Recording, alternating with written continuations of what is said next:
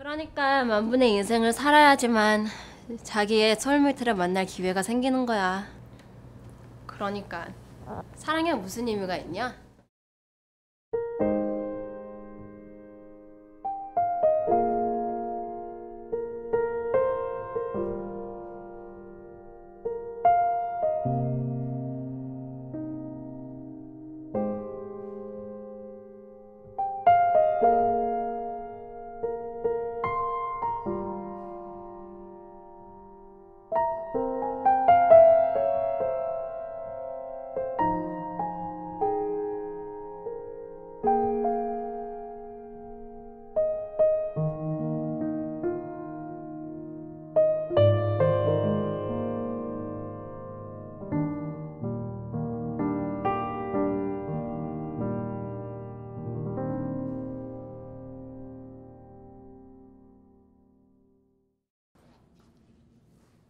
벌써 10년이나 지났네. 사실은 이것보단 좀 더 빨리 마주칠 줄 알았는데 되게 오래 걸렸네. 대학교 끝나고 서울로 안 돌아왔어?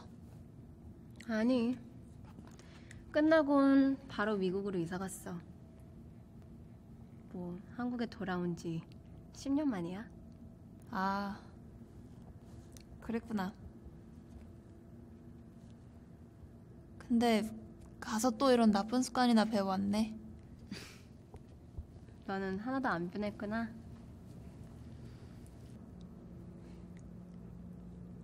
넌?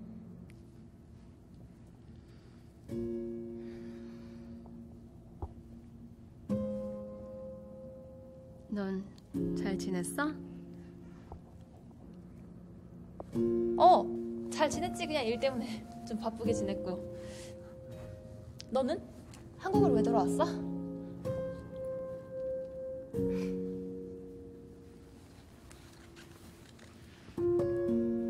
왜 돌아온 거 같아?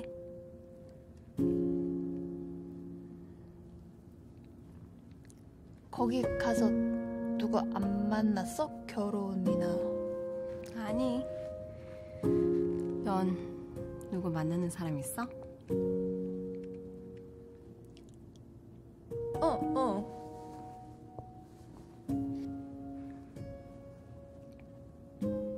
아쉽네.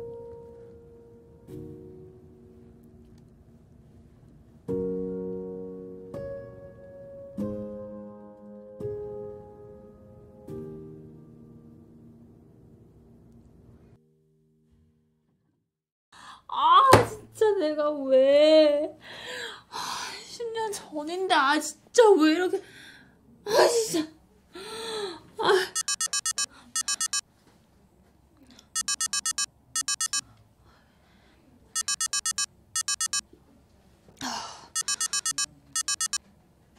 여보세요? 저녁? 저녁. 괜찮아. 그래. 그때 봐. 응. 진짜.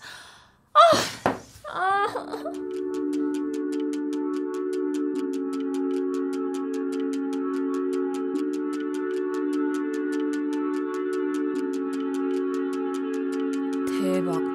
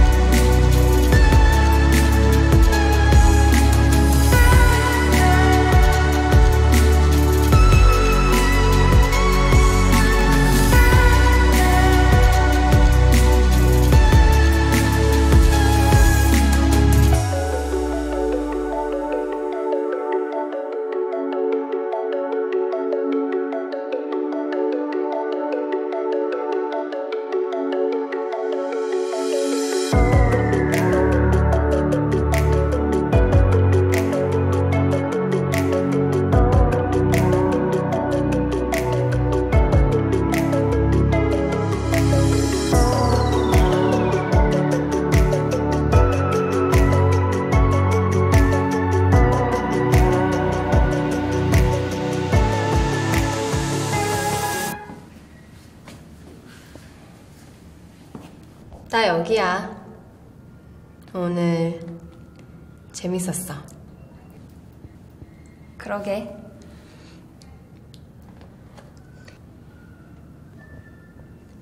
들어올래?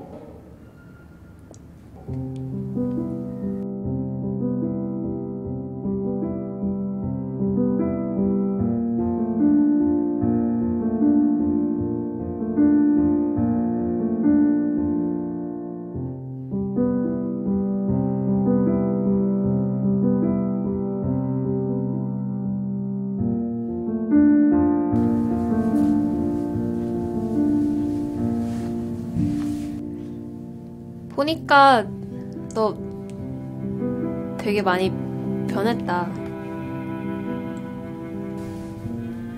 뭐가? 그냥 오늘 되게 다르더라고. 우리 사귈 때도 그렇게 많이 안 웃었던 것 같은데. 어릴 땐 내가 좀 시니컬했지. 이젠 안 그래? 지금도 좀 그런 부분은 있어. 많이 변하긴 했지만. 근데 내가 널 이렇게 일찍 만날 줄은 몰랐는데. 그게 무슨 말이야? 사실은 나 한국에 온 지 얼마 안 됐어. 뭐? 무슨... 내가 다시 한국으로 돌아온 이유를 말하기가 좀 쉽지가 않아.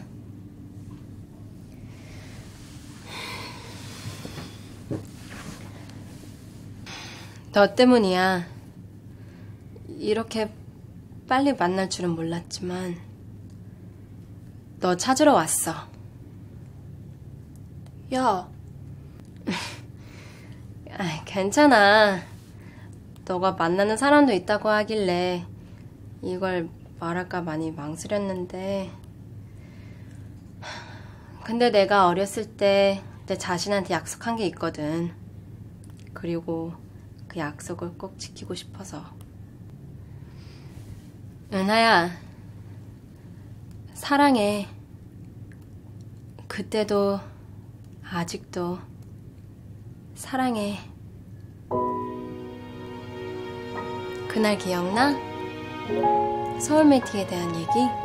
소울메이트라는 거 안 믿는다고 했잖아. 난 그냥 통계적으로 힘들다고 그런 거지. 만 번의 인생에서 단 하나잖아. 그런데 10년 동안 무슨 생각을 했는 줄 알아? 나는 왜 멍청하게 이번 생이 첫 번생이라고 생각을 했을까? 이번이 10번째, 1000번째, 아니면 드디어 소울메이트를 찾으러 온 10,000번째인 인생일 수도 있는데. 왜 그렇게 생각하는데? 왜냐면 지난 10년 동안 너를 다시 이렇게 만나려고 기다려왔던 시간들이 한 10,000번의 인생을 살아왔던 것 같아.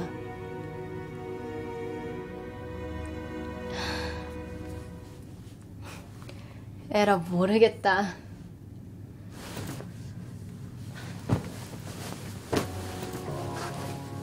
야, 네가 떠났잖아. 그렇다고 사람을 맨날 이렇게 때리냐?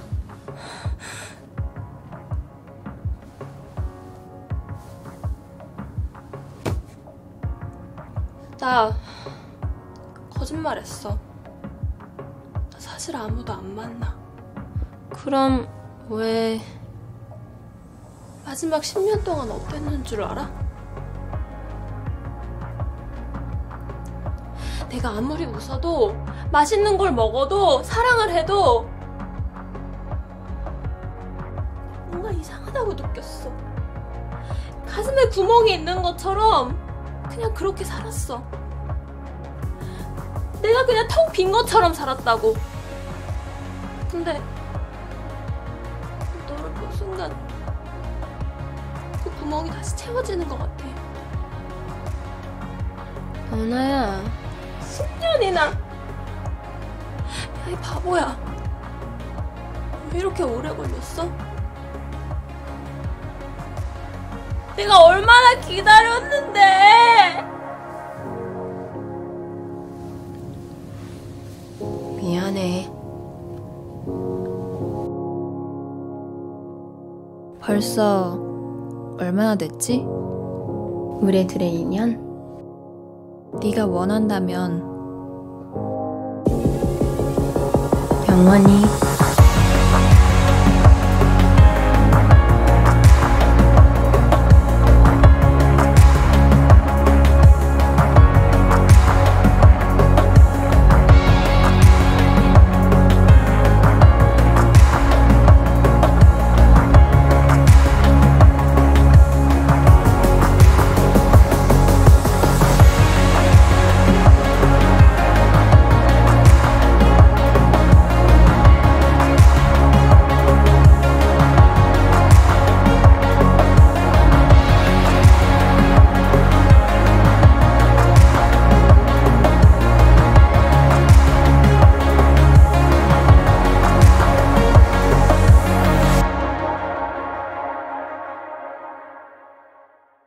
Hello, my name is PD, and I am the director and creator of 1 in 10,000. I hope you enjoyed Act 3. I hope you enjoyed the miniseries as a whole. Now that Act 3 is finally out, it has come to a close. But just because this series is done doesn't mean that I'm done. I want to do more queer short films, but also web series, shows, all sorts of things. I am on a quest to not just give positive queer representation. I'm on a quest to normalize queer representation. And a lot of that has to do with casting queer characters in non-romantic stories. Not every queer story has to be romantic. I want to see a sci-fi story, a supernatural story, an action, a thriller, a mystery, a drama, where the lead just happens to be queer. And that was very important going into 1 in 10,000. This is not a queer love story. It's a love story that happens to feature queer leads. I want people to understand that we are like anybody else. Who we choose to love, who we choose to be, what we choose to identify as does not change us as people. And so in 2019, I'm hoping to expand that. I'm hoping to build a team so that they can help me expand that. And if you enjoyed 1 in 10,000, and if you want to see stuff like this on a regular basis, please support me. It would be a great way. I shot 1 in 10,000 on no budget with a shitty camera. Now I have a phenomenal film camera that is sitting over there. It's not even the camera that I'm shooting this on.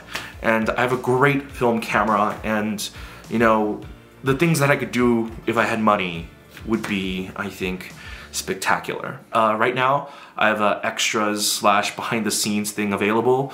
It's $11. Link is in the description. You'll have access to director's commentary to each and every single act. And this next part isn't ready yet. It's coming in like early January, where you'll also going to be getting access to behind the scenes footage, vlog from the set, the audition process and our rehearsal process. I'm compiling all of that right now. So if you want just like a behind the scenes look, you don't have to get it. You can go ahead and purchase that. They'll come out eventually, like February and March, but if you'd like to support me, you can watch it early. Or you can support me on Patreon with a monthly subscription. It starts as little as $2, and you can adjust that amount to however high you want that to be. Or if you want to make a one-time donation, that's perfectly fine.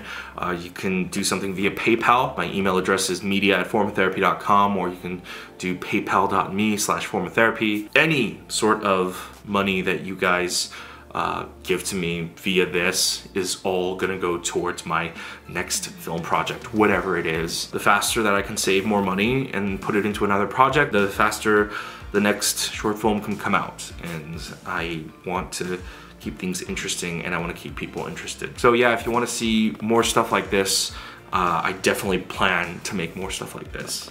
So I would greatly appreciate your guys' support. Anyways, I hope you enjoyed this. Please share it with your friends, and I'll see you guys later. Bye.